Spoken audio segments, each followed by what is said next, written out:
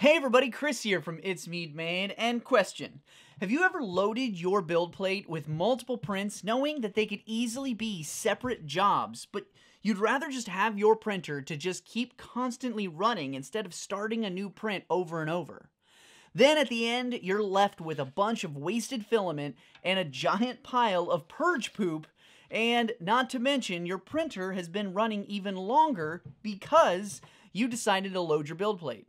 If you've ever wished there's a better way to save time and save on filament waste, well, you're in luck, because today I'm going to show you a way that you can save time and filament. So I've got two prints here, one that I've done a conventional way and just loaded my build plate and hit print. And it took 11 hours and it created a nice pile of poop. And I have another print using a simple setting that cuts down time significantly while reducing the filament waste just to 2 color changes. So stick around and I'm going to walk you through these simple steps to be able to tweak Bambu Studio to be able to save you time and filament. So the holiday season is coming up, and my wife had a brilliant idea to have a little tree in one of our rooms of our house. But not just any tree. She wanted it to be completely themed, and here's the best part. She wanted it to be Super Mario themed. I love my wife. Of course, I'm like always down to be printing a super nerdy project, and recently, all of my printers have been super busy printing all of these Super Mario themed ornaments for the tree. And before you even ask, I am going to go ahead and put all of the links to the models that I'm printing currently down below. And I got them all from MakerWorld, which the great part about that is that they're already optimized for Bambu printers. And keep in mind that you don't need to have a Bambu printer to be able to print from MakerWorld either. Anyone can just print the files. You just have an extra option on there to be able to import it directly in Bambu Studio if you have a Bambu printer. One of the models that I've been working on is this Cheep file. So if you're not familiar with Cheep, it's the fish that jumps and swims around in Super Mario. And I know personally I've died to this stupid fish multiple times in my life, but that's besides the fact. Now, when we're talking about the ornament, a lot of the parts are pretty straightforward. And that's what's really great about this specific file, because they're already separated by color. So you don't really need an AMS except for the pupils. It is a multicolor print, but you could print it in one color and it'll still look pretty good. But since I do have an AMS, I wanted to load my plate as much as I can in the most efficient way possible. And here's why. I am not always hovering over my 3D printers. And some of these prints on this file are short, like less than an hour or so. And that's great, but I can't get back to another print for 6 to 8 hours because of, life. And I needed to optimize these prints to make fewer build plates to get the most out of every single print. And at first, I was just putting 2 separate models on the build plates and just let the AMS do its job and go between color changes every single layer. And that also meant it created a purge tower and a lot of wasted poop. Like, a lot for just these 2 models. And this was not the most ideal, and I needed to reduce my time and save more filament. And so I decided to use something called Print Sequence. It's an awesome little setting, and if you're not familiar with it, the gist of it basically is it lets you print a fully complete model on one build plate before moving to the next printed model. Now, this is a real game changer because it eliminates that back and forth between the models. And between those times of going back and forth, that can really rack up time.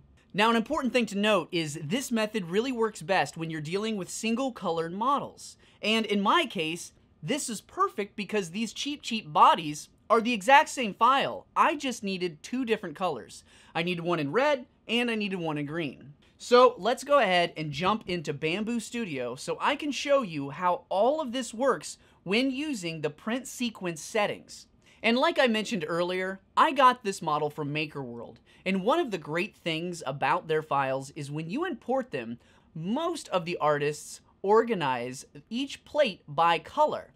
And that makes a project like this so much easier.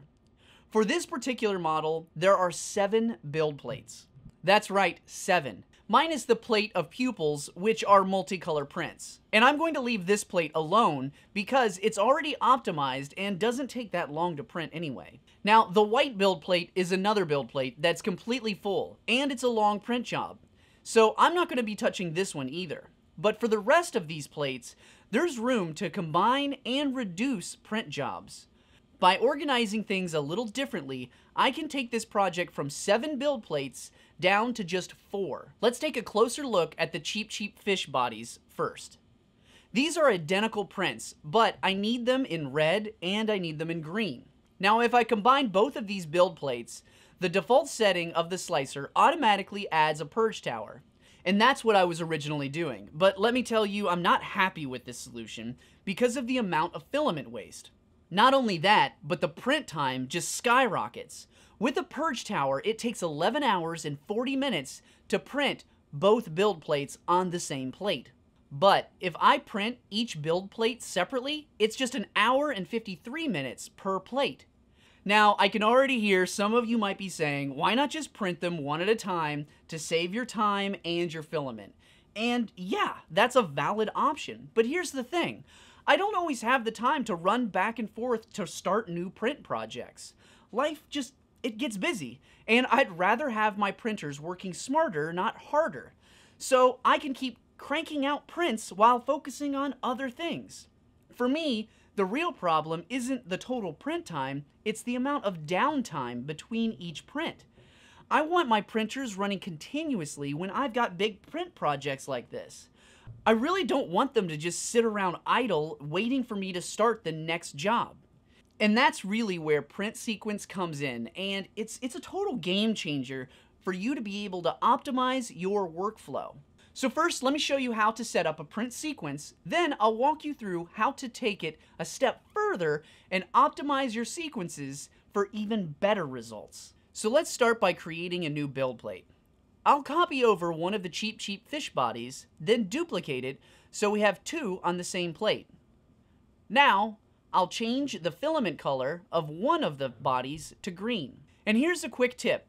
If you're using Bambu Studio, you can quickly change between filament slots by pressing the corresponding number on your keyboard. So for example, in my setup, slot 7 is green. So all I need to do is hit the number 7, and it automatically updates the model to use that filament color. This is just super handy. Once I've set the second model to green, you'll notice something right away. Bambu Studio automatically adds a purge tower on the build plate. That's the default behavior for multicolor prints. Now we could hit print at this point, but this method will swap filaments every single layer, creating a ton of waste. And that's not what we want here. So instead, we use print sequence. To set this up, all you do is click on the build plate settings icon.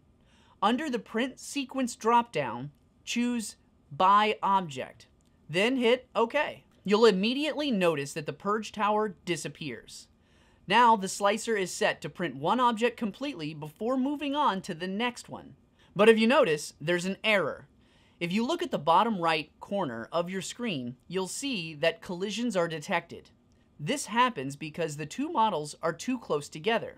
When using print sequence, the models need to be spaced far enough apart to ensure the print head doesn't collide with an already printed object. If your model is too tall, this method won't work, and the slicer will throw out an error message letting you know. It's best suited for smaller, similar height models, like in this case, the cheap bodies. To fix the collision error, simply click on the model and move it away until the buffer zone is no longer overlapping. You'll know you're good when the error disappears. So now that we've set a basic print sequence, let's talk about how to optimize this to get even better results.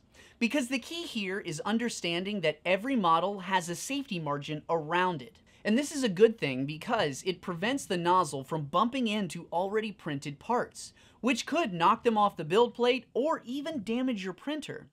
But those margins can limit how many models you can fit on a single build plate. So for example, I want to print 3 cheap fish bodies in each color, red and green.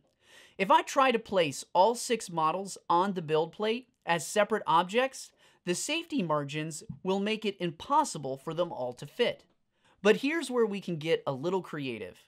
Instead of treating each model as an individual object, we can combine the models by color.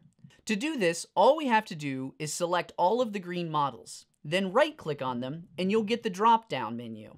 And then choose Merge. This combines them into a single object as far as the slicer is concerned.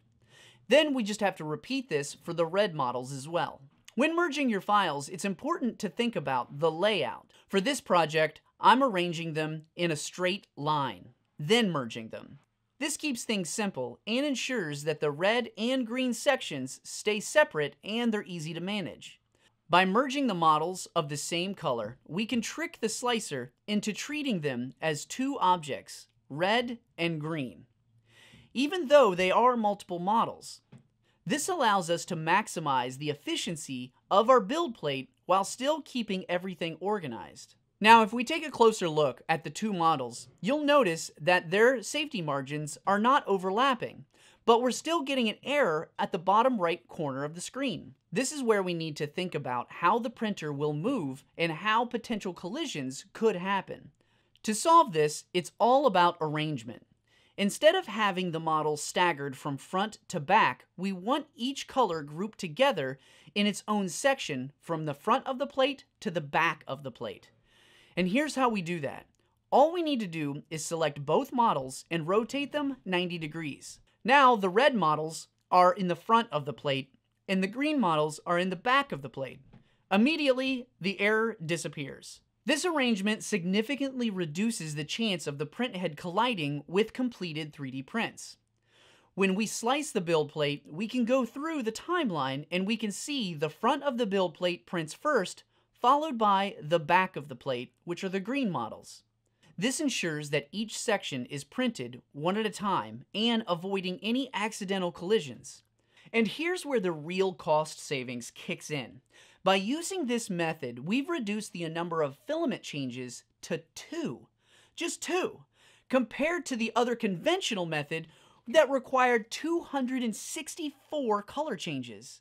Now, if you've done any multicolor printing, you know how much time those filament swaps add. For this project, the traditional way took 11 hours and 38 minutes with all of that wasted filament. With print sequence, it took just 3 hours and 32 minutes. Now, that is a massive time savings. But we're not done. You can take this a step further. Let's say we're working with more than 2 colors. By following the exact same steps, you can arrange 3 colored models on the build plate and merge them together by each color. The slicer will handle them like before, and you'll still benefit from reduced collisions and fewer filament changes. I recommend when doing this, have shorter models in the front of the build plate and the taller ones in the back. Using this approach, I was able to fit 3 different colored models onto a single print job, which only took 2 hours. That's combining 3 print jobs into one with only 4 color changes. For this particular project, we started with 7 build plates, and by optimizing with print sequence, we reduced that down to 4. That's 3 fewer jobs to worry about. Now, I want to clarify that this method doesn't always save time on the clock, but in some cases, the print time might be about the same as printing the individual jobs. Just remember, the real benefit here is efficiency. Your printer keeps running without the need to keep going and start a new job every single time it finishes, which means you can get more done and you can focus on other things. And one other thing that's definitely worth thinking about is the time you waste in between each print job. Even if I'm standing right next to my printer when it finishes, which, let's be honest, I never am, it still takes a few minutes to cool down, remove the print, place the print bed back on the printer, then head over to my printer, open up the sliced files, or slice new files if I haven't already done it yet, and then once that's all done, I have to send it to the printer and then just verify that it started correctly. I mean, altogether, that easily takes me about 10 minutes. Now, I probably could move faster, but in all reality, that's about how long it takes me. And all of that is time that I could be spending on something else. When you add all of that together to your print time, it becomes another factor that you really need to consider. That's why minimizing the number of build plates and print jobs is so valuable. Well, especially to me. Removing the amount of times I have to start and stop and just let my printer keep running, that's where this really shines. And for those of you curious about the exact breakdown of time and filament savings, I've created a chart that shows you all of the details. Now, this chart specifically covers the print that I'm showing you here, this cheap fish body. But these principles of how it can save you time and money applies to just about any print. So if you'd like to see these tutorials where I'm diving deeper into Bambu Studio, let me know in the comments.